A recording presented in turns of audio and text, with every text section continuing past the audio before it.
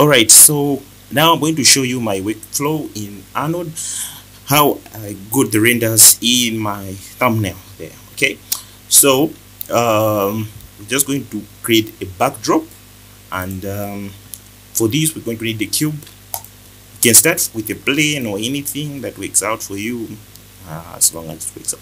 I think let me position my bulb in the center, so I'll just go to my bulb, then I'll change the coordinates to x to 0. Okay, that's weird. Why isn't it gone? Why hasn't it changed position? Okay, never mind that. Let's just work with our cube. So our cube, will just make this big. We'll make this big, and we'll make it editable. Then we go to our faces mode and delete these faces, the surrounding faces. Delete these faces, then you're just going to have something like so. Then we want to create a seamless backdrop. Okay, so we can come to our subdivision modifier, then we put our cube in the subdivision modifier, then we have something like that. Then we go to our cube, and then we're going to add some loop cuts, so ML. Yeah, so we're going to add the loop cut there, then we're going to add a loop cut over there, then we'll add the loop cut somewhere there, we'll add one there, we'll add one there, and okay, that looks pretty much okay for our backdrop. Okay, so we are just going to push our backdrop up. So I think I'm a bit fast. Where's the backdrop? Where's the backdrop? Okay, it's in this angle. So we are going to go to okay, so I'm just going to push it up like so that okay, let me just move my axis to like so, somewhere there. Yeah, that is okay. Then I will push it to somewhere like so. That should be okay for now. Okay, then we're going to bring in, so let me just rename this to backdrop. Okay, now we're going to bring in an Arnold camera. So Arnold camera, then we go to our perspective camera. Okay, so you can do this pretty much with any renderer that is Redshift, Octane, not any renderer. So we'll just frame our shot somewhere like so. That should be pretty much okay. Then we can jump out of our camera. Okay, just like that. Okay, so we can now start our IPR, Arnold IPR. Let's say go to Arnold IPR. Our interactive render preview, is it? Yeah, preview render interactive. So right now Arnold is dark. That is because there's nothing that is going on. There's no light. So we are going to bring in a light. So we go to Arnold, and then we bring in light, and then we shall put in a sky dome. So already we have that. That's going on there, which is pretty cool. It's pretty cool. Yeah, looks awesome. Looks awesome so far. So we can now add some materials. So just bring up my menus here. Bring up my menus, and I think I need to stack this somewhere. I think let me try to stack it over there. Yeah, I hope you can be able to see this. Let's see. What's everything? Arnold IPR over there. Then I will need to shift this to, let me shift this to up here. Yeah, do something like that. Something like this. Okay, I think something like this is pretty much okay for now. Be able to draw the parameters. Okay, so we will jump back to our camera. So we have our camera there, and with our Arnold scene. So we're now going to add some materials. So I'll just use some basic Arnold materials. So I'll click on create create Arnold surface, then surface, standard surface material. Okay, so that material is created. If I double click, I can go into the material editor. Okay, so I will so by default here there's a metal, there's a preset. Arnold has got a preset of materials. So I think let's work with the bulb. The bulb has got a glass, so we just make it a glass. Okay, and I will drag this material over. Okay, let's do this. Let me stop my render. Let me just stop my render. Then I'll drag my glass to my bulb. Let me move this. Trying to find my bulb, so I have my bulb somewhere there at the bottom, and okay, let me just turn off this thing for you so that you can see. Okay, so what's going on there? Nothing is happening. Nothing seems to be happening.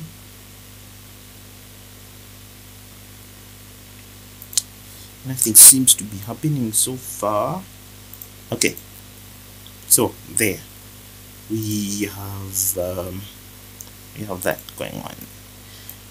Okay, there's something that I did off camera. Okay, I think that is okay. That is pretty much okay. But there's something that I did off camera which I would like to show you. So I'm just going to put my glass. What is this? What's going on here? Oh, it's rendering. Yeah. So I go to my glass. Then let me, yeah. Okay, so let me close this so that you don't pay attention to that. Okay, so if you look at my glass, my glass over here, I think, let me bring up my lines.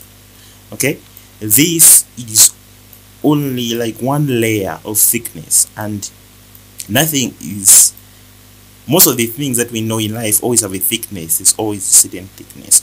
So to add thickness to this thing, to this glass, okay, what I did was with the glass selected, I just went to my let me just bring up my standard. Okay. So with my thickness, with my glass selected, sorry, just went to my modifiers over here where the subdivision is. Then I added a cloth modifier. So this cloth modifier, I will make the sphere glass a child of the cloth modifier. Then I'll go into the attributes of the modifier, of the cloth surface modifier, which is object, and I will increase, or just let me just show you. If I was to increase the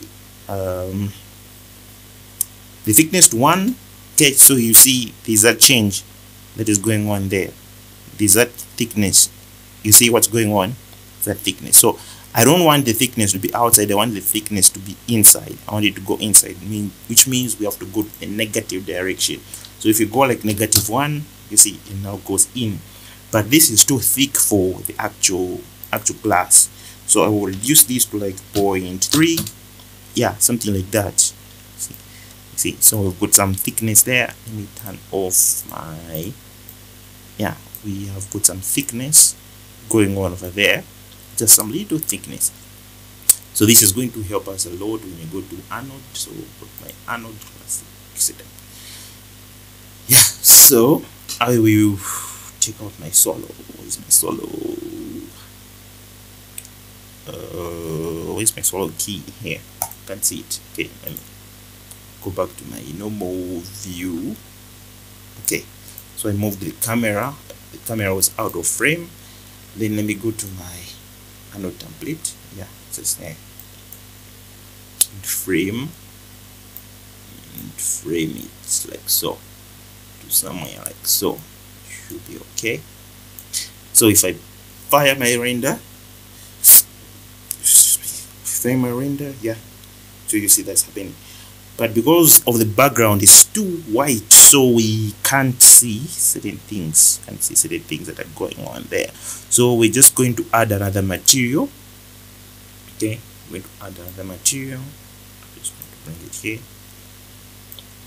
Yeah, we're just going to add another material, create Arnold material, another surface, a surface shader. Okay, then this one we're going to apply it to the backdrop. Okay, then we double click, go into the editor, then it's plastic, so we're going to bump up our roughness. Okay, we're just going to, so that it isn't shiny anymore. Then we can change the color. Choose something like brownish, so bring it to somewhere like so. And it's just a matter of playing with the sliders and coming up with the desirable color, what you desire. Okay, so I think somewhere over there was close to what I'm looking for. Yeah, I think somewhere over there, somewhere around here, is close to what I'm looking for. Okay, so that is okay. Then if you look at the glass right now, it's not so clear. So let's go into our settings. Okay, our settings, everything looks okay. But if you look at the glass, it's not so clear. The glass is not so clear. So let's go to our bulb.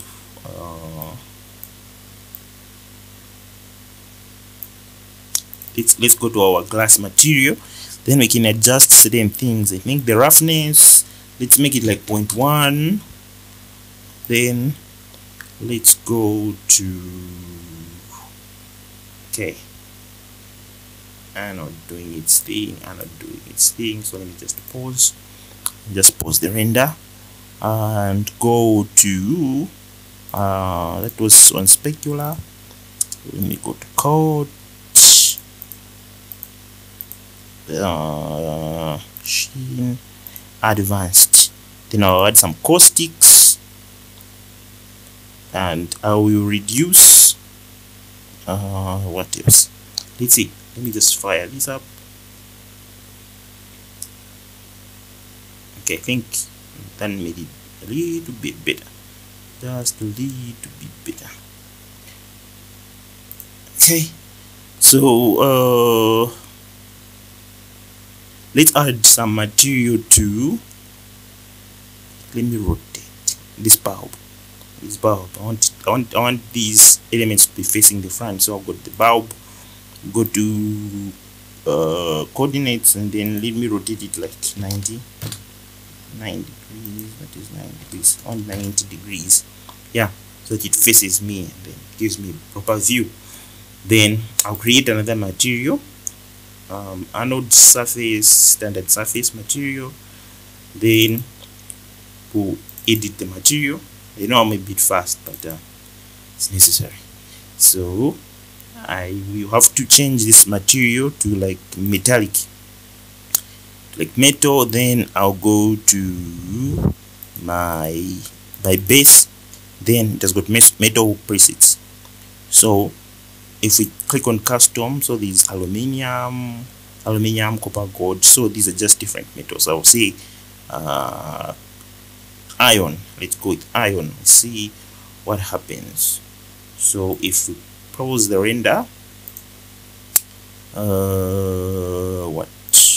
okay, so just drag my material to the cap there. Then if we fire our render, okay, so we have our material there. So something you can also do is we can add some lights, other lights just to add in more contrast to the scene. Okay, because we don't want to see these reflections that are coming from the HDRI image around. Okay, we don't want to see that. I didn't apply the HDR image. This was just the default Arnold sky. So this is not an Arnold tutorial. It's not an Arnold tutorial, so it's not in depth. So that's why I'm moving so fast. So Arnold, so I'll change the color from color to texture. Then I will grab this one that I have. These are just HDRI images that I got from HDR Heaven. It's called Brown Photo Studio 02. It's a 2K image, so put it in there. Then it will give me some realistic light. So I don't want to see this backdrop or this background going on there, so I will turn off the background from my camera samples there. Okay, just turn it off just like that. Okay, then I'll zoom in and check this out. We already have something awesome. Isn't this awesome? It already looks awesome. So we need to apply the same glass material to this piece which is inside, and then we can add some metal to the wires that are inside, and then I think we'll be done with the tutorial. Okay, so let's bring this down. So we'll go to my inside elements, and then inside elements I have got I've got this piece, the internal piece, this piece. So I'll just grab my glass and throw it in there. That didn't work, so I'll undo that. I think something, oh, it's here, it's over here. I posted the material on something that is wrong. So yeah, I've applied the material to that glass. It's there. If you don't know if you can see it, maybe you can see it now. Okay, I think I messed up with my camera. Okay, yeah, so you're starting to see it. Yeah, it's there.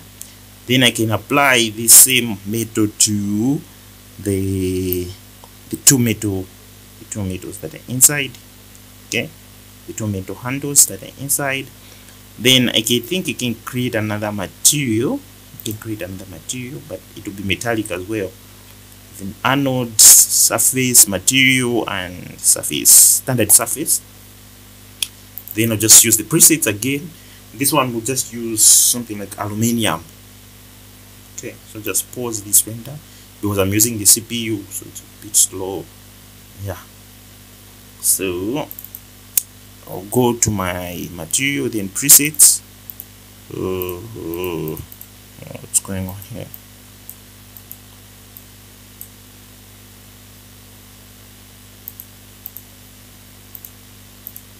Custom, I don't know, what have I done wrong? Oh, I need to set up my custom to metal over here. Then I can come to my material presets and say aluminium there. Then I think I can turn down certain things like roughness. Yeah, let me change the roughness to something like so, something like so. This should be okay. Then I'll just drag this onto the filament holder 1, also drag it on the filament holder 2. Then I will add this method to the filament itself. I think I need to change. Let me change the color of the metal to a little bit of darkish, a bit dark. Then I run my IPR. Let's see what happens.